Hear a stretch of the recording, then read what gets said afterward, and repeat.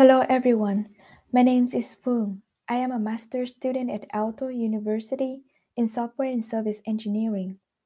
Today I will present my thesis topic in object detection, specifically about Crown-of-Thorns starfish detection by YOLO V5 state-of-the-art model. In this presentation, I will first present the thesis problem, research background, and my motivation toward this topic. I will tell you more about the dataset used to build the detector. Major experimental ideas are provided briefly. I also give the research results and the final model inference. The model is evaluated thereafter, and future development ideas are also discussed. As we all know, the Great Barrier Reef in Australia is among the World Heritage.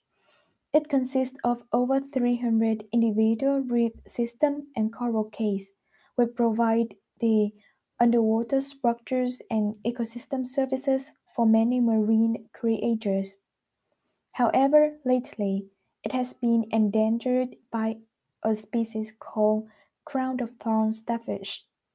Due to the main food source of this species is live coral, the outbreak of COTS has led to severe coral mortality and biological imbalance for the underwater habitats. There are many efforts to monitor their growth. However, most of them are human interference and manual surveillance. Obviously, this is ineffective and it has many limitations.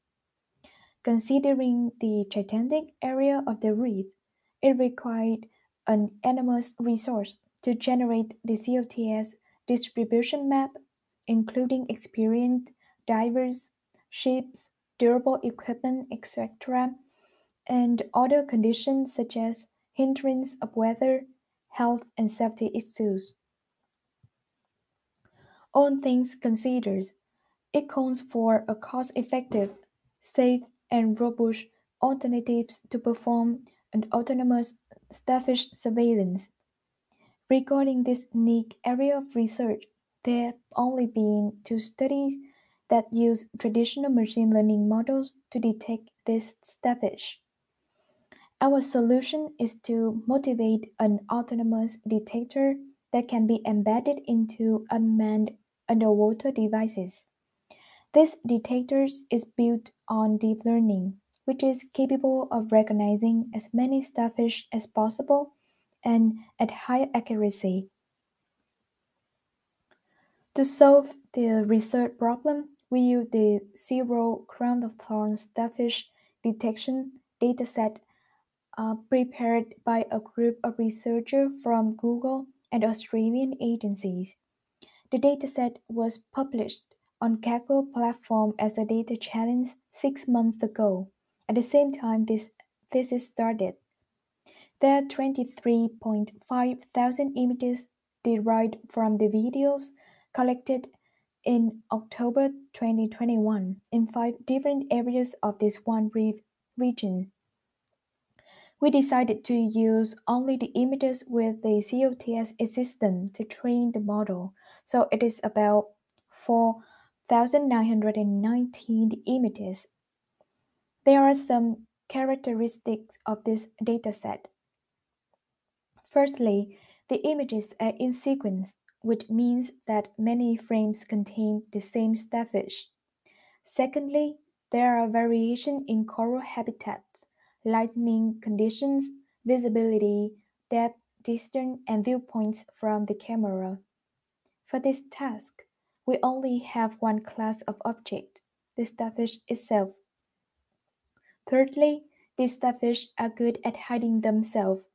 Their visibility is not so clear, especially when they prey upon the coral. The underwater environment is so blue, so we cannot identify the color difference between the COTS and the coral. Therefore, their shapes are the unique differentiation features.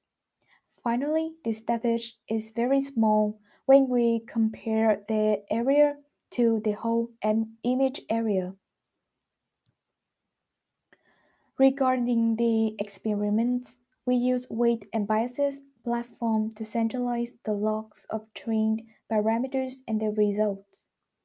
This support the comparison substantially. We divided the dataset into training 86%, validation 12%, and the rest for testing dataset. Additionally, 50 background images, the one without any starfish, are used for testing purposes as well.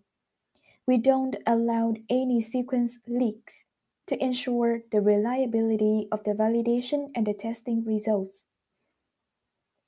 The evaluation metrics used include precision, recount, and average aptitude score at different intersection over union thresholds. Because we focus on detecting as many starfish as possible at a high accuracy rate, so we use the aptitude score to emphasize the importance of recall. We first train the model with default settings to establish a performance baseline. Together with some simple hyperparameters search, we try different architectures. First is the pre-trained YOLO V5M model on Objects 365 dataset. The same model, but we freeze trail backbone layers, and we even try to train from scratch with different models in YOLO V5 family. We experiment with different image size. Adding background images to the training dataset is also tested. In our implementation, different data augmentation techniques have been used, such as geometric, color space transformation, and some advanced techniques, such as mosaic and mix up. Regarding the results, we found out that the pre-trained model gives better results than training from scratch, and it also takes less training time, only one third. The input image size of 1280 is the most optimal. Geometric transformation indeed has shown its exceptional performance on the validation result, especially rotation of 45 degrees, brightness enhancement by gamma correction, and mosaic technique. We have assumed that hue saturation value technique can rectify the blueness in our images.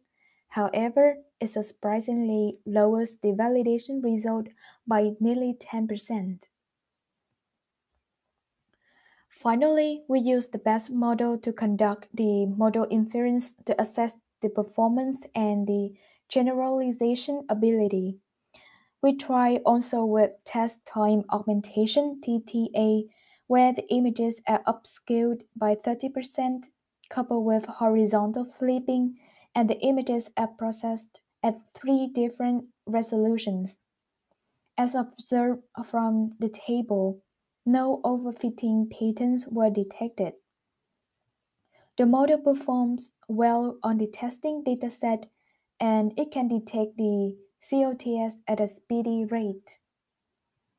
We select the confidence score of 0.25 for the pre-trained model to highlight the precision of 92.8% while keeping a commendable recount of 91.7% and the aptitude score of 91.9%.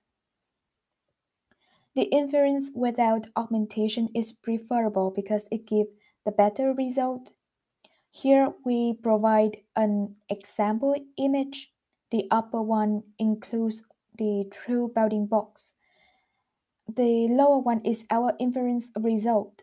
The COTS is predicted with a confidence score of 0.72. So, our detectors satisfied the stated goals at the very beginning. Some important observations from the performance are: firstly, the dataset fulfills the recommended requirement for a reliable object detection model as YOLO V5 official documentation states. Secondly, Data augmentation has improved the model performance and prevent overfitting problem. Thirdly, mosaic technique can alleviate data shortage and duplications due to sequence images. Finally, transfer learning not only compensates for our small dataset but also enables a cost-effective training, less computing resources, less training time, and larger batch size. There are further development ideas such as applying other image augmentation techniques during training, finding external datasets pre-trained on other benchmark datasets, or employing mean average precision as the main evaluation metrics instead of the aptitude score, or using the focal loss um, in the loss function.